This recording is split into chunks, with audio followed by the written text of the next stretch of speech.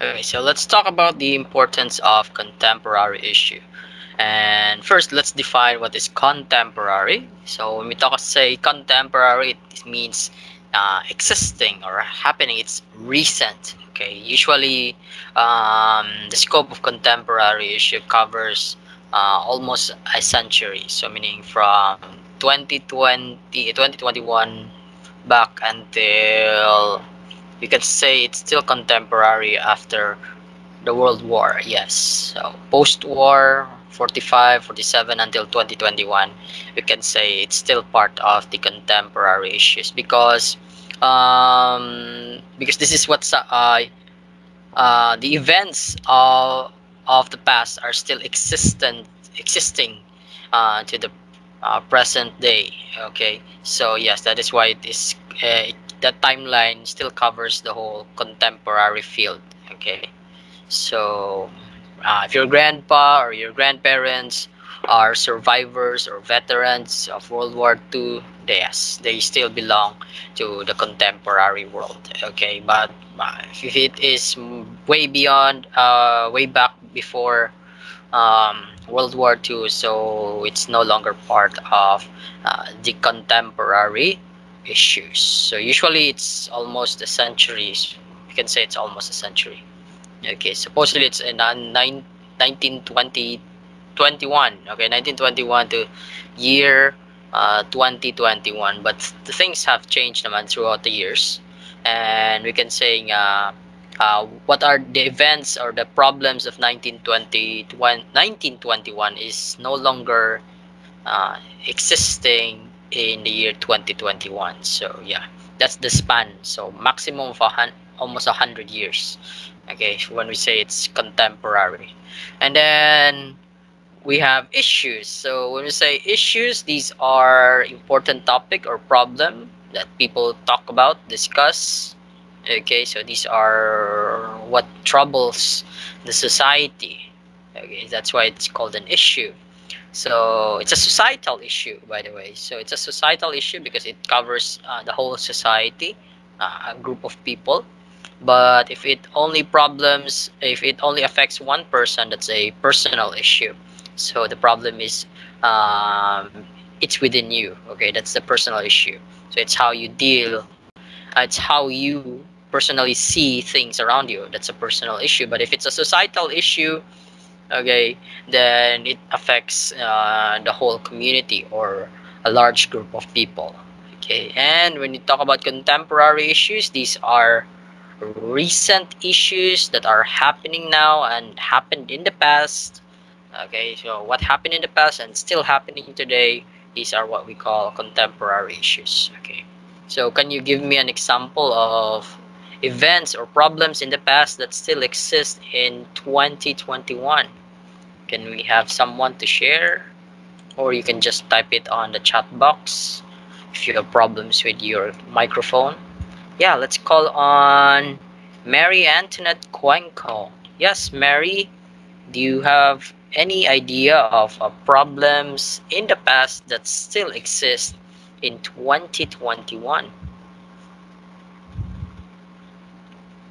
Yes, do we have Mary? Are you online, Mary? Okay, so it appears that Mary is not around. Let us proceed with Sophia Isabel Danan. Yeah, Sophia,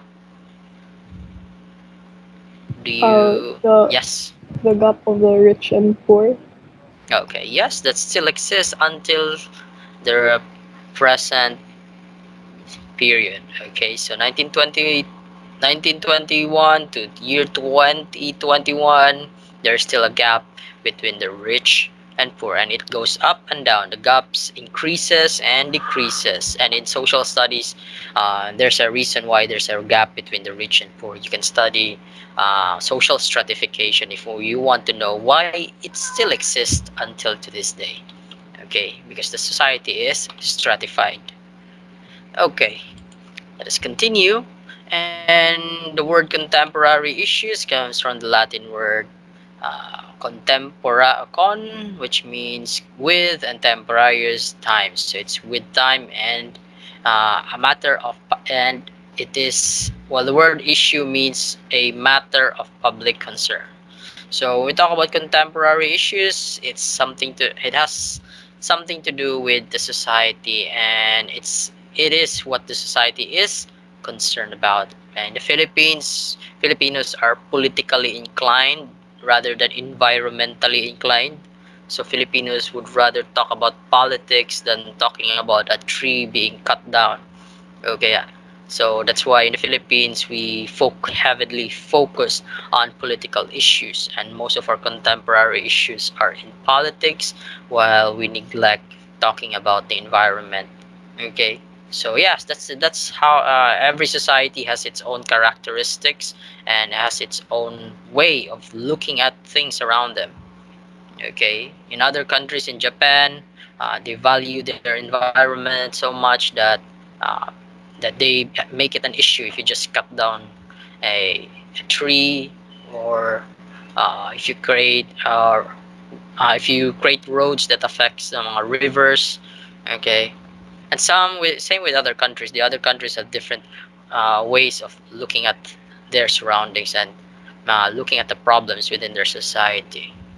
Okay, and the importance of contemporary issues is that learning about contemporary issue is similar to making a dialogue between the past and present, because yes, that's what the contemporary issue is. It covers the events in the past that still exist to these days, and knowing about the difference and similarities between the past and present would help us have an intelligent decision as a young person, and eventually we will become members of the society. Yes, you will become members of the workforce someday. Whether you become a manager or a boss someday in your company, you still belong to the workforce, and how you can actively play your part as if you are not aware of the contemporary issues. So how can we be take part of the issues that happen in the community if we are not aware? So it is important to have an idea of how things work around us. Okay,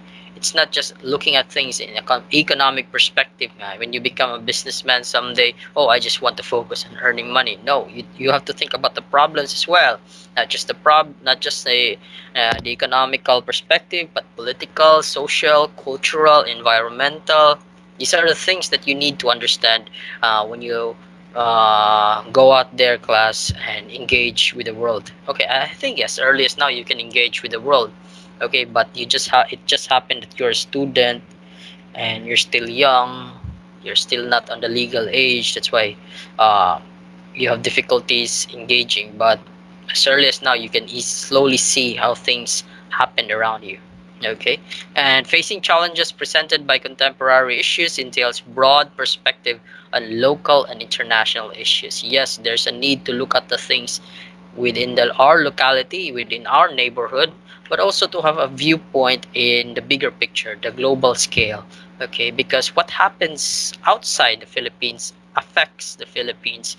We don't want COVID to enter the Philippines. We didn't create COVID. We didn't discover COVID. Okay, but the Philippines was affected. Okay, because the Philippines is not well prepared for scenarios like this. Okay, so that is why it is important to have a bigger perspective. Okay, not just the microscopic perspective that you're just concerned within your neighborhood.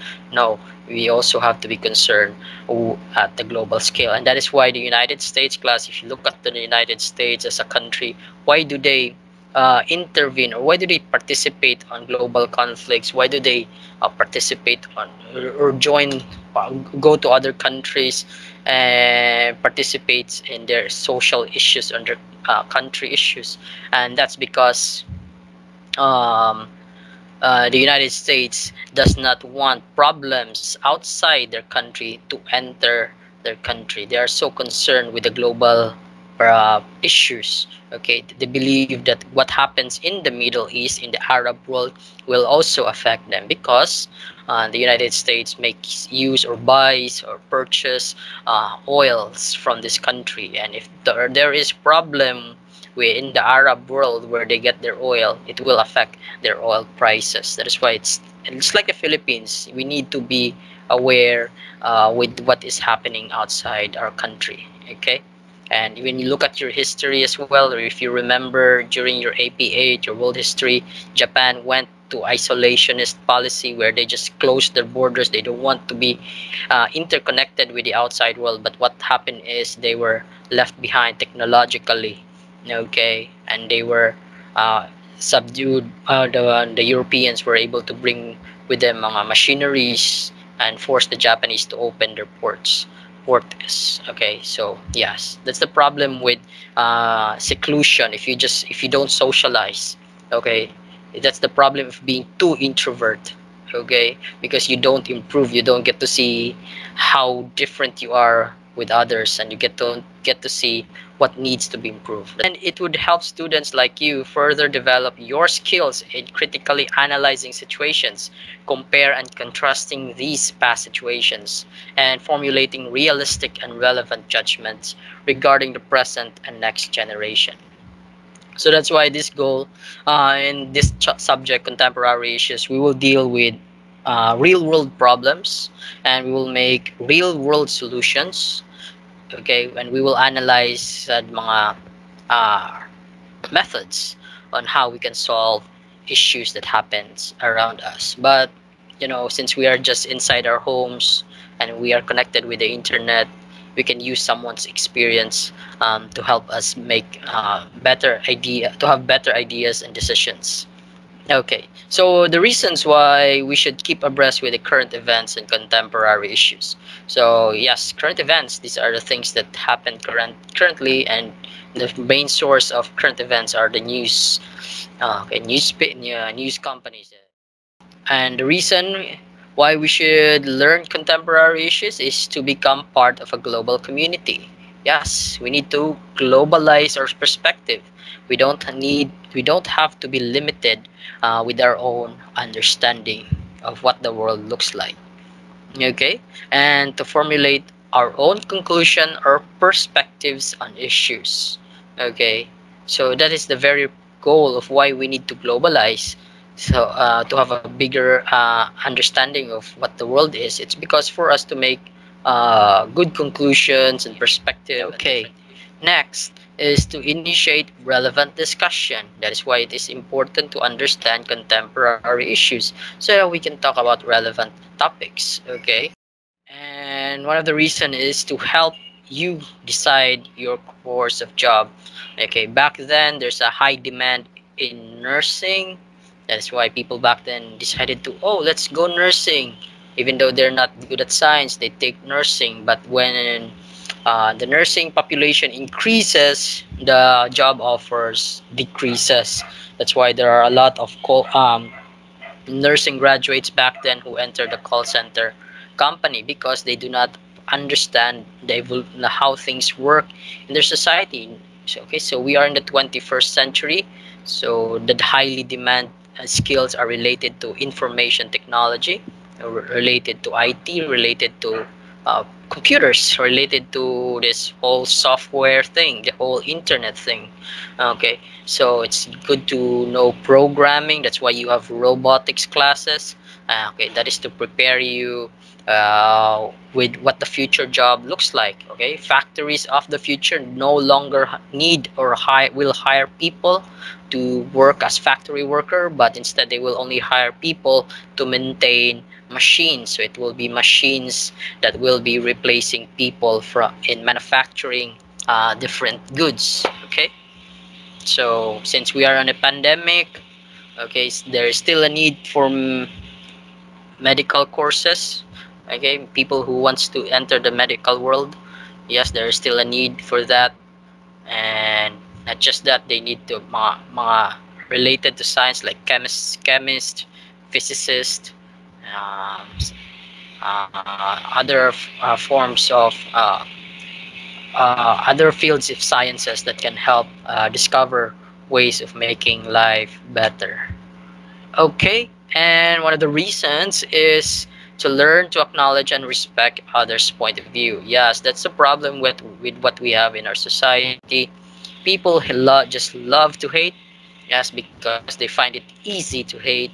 Okay, they just hate someone based on the differences that they see based on the identity. If there's a difference in the identity, people can easily hate it. Okay, so yeah, that's the very objective of this social studies thing, because when you enter social studies and put it into your heart and into your mind class, okay, you will you will see people equal no matter how rich or poor they are. They are just the same.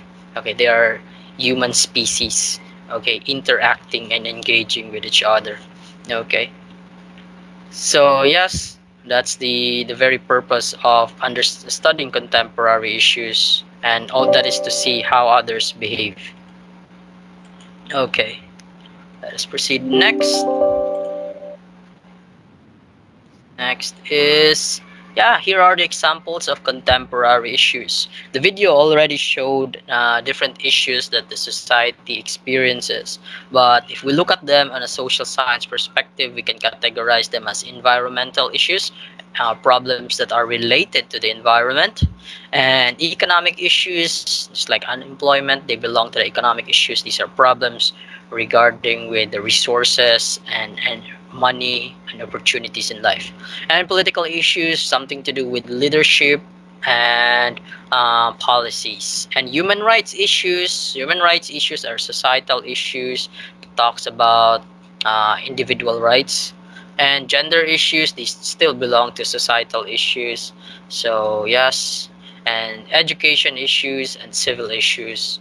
Okay, these are issues that we get to experience in our society, and we will discuss further as we progress towards the end of the school year.